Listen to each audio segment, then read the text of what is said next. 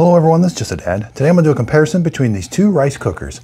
On the left, I got the Aroma. This is a 4-cup rice cooker, and the Black & Decker on the right is a 3-cup.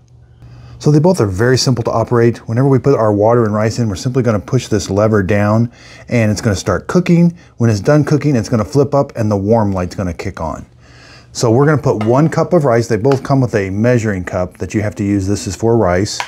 We're going to put 1 cup in, fill it up. There's a 1 mark on the side of the pan, and same with over here.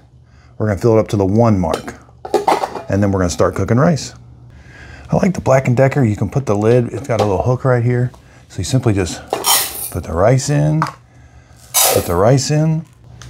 we're going to fill it up to the 1 mark with just water. Right there. Very easy to see on the Black & Decker. And the 1 mark on that one. Okay, they both have a clear lid. And you're simply going to press the button down on both of them. And it should stay down. Have them plugged in. The cook light is on both of them. And we're going to time it. Okay, so we'll time each one how long they take. Okay, so we're about at the 15-minute mark. Neither one of them have stopped yet. They're both still cooking. We got quite a bit of steam coming out of the Black & Decker. Yeah, it's doing a really good job. This one's doing okay. Okay, so right at the 24-minute mark, the Black & Decker popped up, and now about 30 seconds behind it is the Aroma. Okay, so be careful, this is really hot. Take this lid off. Well, it looks like it did a good job with the rice.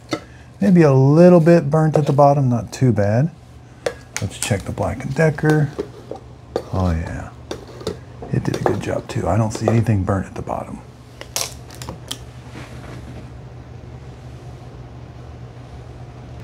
So keep in mind, this can do up to 4 cups. This is a 3-cup. And they're both going to keep your rice nice and warm once it does kick off boiling the water out.